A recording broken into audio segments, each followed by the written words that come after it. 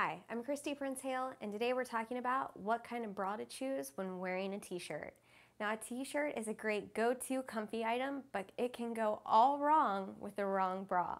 So let's take a look.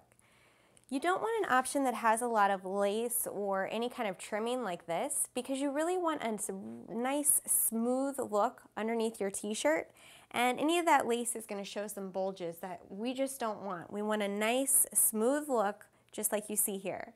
So you want to avoid the lace and the extra accessories with the bras and go with something that's really just smooth and doesn't have any extra embellishments.